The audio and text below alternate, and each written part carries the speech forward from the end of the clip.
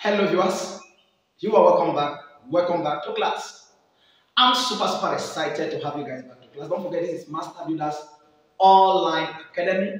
So if you have not subscribed, please consider subscribing to this YouTube channel and ensure that you turn on the post notification bell for more exciting videos when they uploaded. Don't forget to share this video, like this video, and make your necessary comment at the end of the video. Your comment can be question or can be in form of appreciation or in form of suggestion. So this is it. Now guys, what do we have in this lesson? In this lesson, we have the first point of our journey in calculus. Like I explained in our previous lesson, we are going to be looking at three topics. One is the limit of functions, second is the differentiation of functions, and third is the integration of functions. And I explained clearly that we are going to understand each of these topics when we take them one after the other. Of course, I would have started from limits, but I decided to start from differentiation because I want you to understand limit better when we have treated differentiation. This is because in limit, you apply the knowledge of differentiation. So how can you apply the knowledge of differentiation if you have not first known what differentiation is all about? So since limit is dependent on the concept of differentiation, therefore we have to first of all look at differentiation so that when you get the concept of differentiation, limit would have become very easy for you to handle. So we will begin from differentiation. So guys, if you are asked what is differentiation, what will you have to say? Now listen, differentiation is actually obtaining the derivatives of a function. Differentiation is finding or obtaining the derivatives of a function. It is also known as the rate of change. It is also known as the rate of change between two or more functions. Don't forget, differentiation has to do with at least two functions. Now guys, what then is function? Because for you to be able to solve problems effectively on differentiation, you must be able to know the basic mathematical functions that we have. Now, what is a function? If you are asked, listen carefully. A function is any expression or equation that contains an integer and what? A variable. A function is an expression or an equation that contains an integer and a variable. What do I mean is if I have 3x, now this is an integer. This is a variable, which can be any of the alphabetical letters or any of the mathematical symbols, not signs. Are you there? This is it. So if I have f of x, this is a function of x. So I therefore have 3x plus 4. These are functions. So a function is an expression or an equation that contains an integer and a variable. Now the next thing we are quickly going to look at is what are the examples of the kinds of functions that we have. Listen carefully. We have varieties of functions in mathematics, and I'm quickly going to take you through the ones that you need in this lesson. Now, generally, we have the following functions. One is what we call constant functions. Alright? Now, for constant functions, you have y as c, where c can be 4, 5, 6. Equally, it can be a positive value or a negative value, as the case may be. Now, if this is understood, then number 2, we have linear functions. Now, for linear function, I have y is equal to ax plus b. An example of this can be y is equal to 3x plus 5. Alright? Now, this is an example of linear function. Now, if that is understood, we have quadratic functions. Now, for quadratic function, I can have y is equal to 3x raised to the power 2 plus 4x plus 6. This is quadratic, where the leading degree of the function of x is 2. Power of x is 2. This is quadratic functions.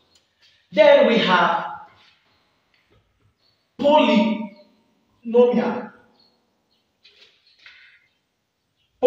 functions.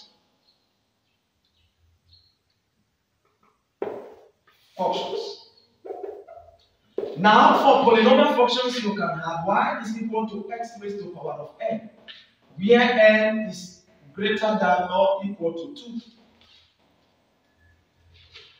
So these are polynomial functions. So in this case, I can have y is equal to x raised to the power 20, polynomial function. I can have x raised to the power 3 or x raised to the power 5.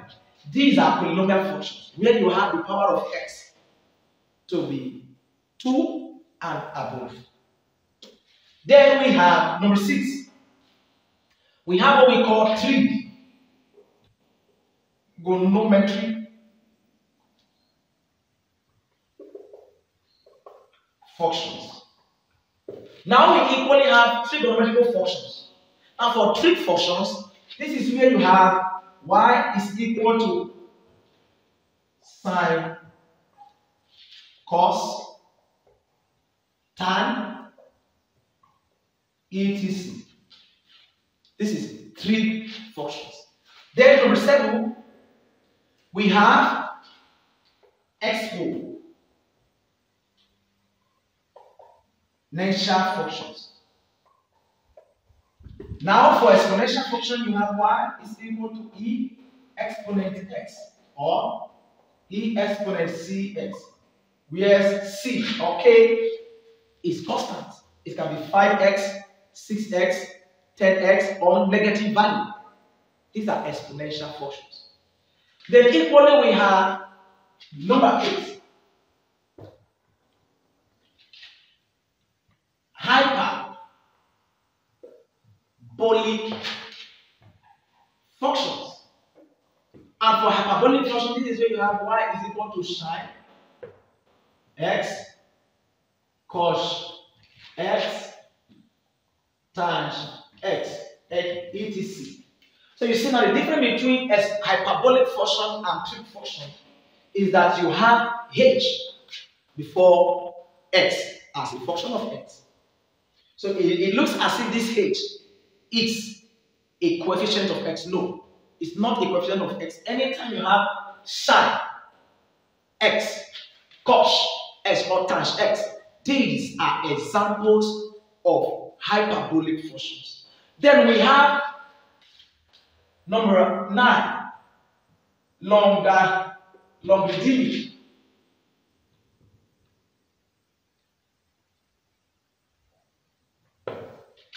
functions. Now for logarithmic functions, this is where you have y is equal to log to any base of x, or maybe you have it something like this, any base 3x squared plus. These are logarithmic functions. You can have it b, can be any base, can be 3, 4, 2, 10, as the case will be, to any base. These are examples of logarithmic function. Then we equally have inverse function, where this is 10. Inverse functions. And for inverse function, you have y is equal to sine, inverse cos, inverse tan, inverse, etc. These are examples of inverse function. So we have quite numbers, so many numbers of functions in mathematics. So when you understand these functions, then we are going to go with differentiation. So the first stage of getting mastery over differentiation is for you to be able to understand functions. So that anytime you are given the equation, the first thing you need to do is to identify the functions that are involved. Are you with me? Anytime you are given differentiation question, the first thing that you do is to identify the functions that are involved and understand that in differentiation we have so many methods of solving differentiation problems depending on the nature of the question. For instance, we have differentiation of polynomial function. We have differentiation of logarithmic functions. We have differentiation of function of functions. We have differentiation of product functions. We have differentiation of quotient functions. We have differentiation of implicit functions. We have differentiation of so many kinds of functions. So you see, now, how does this method comes? It comes because of the relationship between one or two of these functions. So when I have relationship between this first function and this other function, it will require me to use one of the methods of differentiation, depending on the relationship you have. So you can be given a differentiation that contains only one function, and that is direct differentiation. Are you with me? Are we on the same page? When you are given a differentiation, you are asked to differentiate a function, and you identify that this function you are given, is just only one of these functions that you have here. It means that you are dealing with direct function. So differentiation of direct function. But when you are given a combination of two or more of these functions, this will require you to use either product function, chain rule, quotient rule, or implicit function, or any other method that you have. Implicit function is there. Parametric equation is equally there. So that in this lesson, what I urge you to understand, or the main purpose of this current video you just watched, is for you to understand the functions that we are going to be differentiating as we progress in this course. So before you go to the next lesson, ensure that you're able to get the basic knowledge of all these functions, have an idea of how to identify this function when you are given.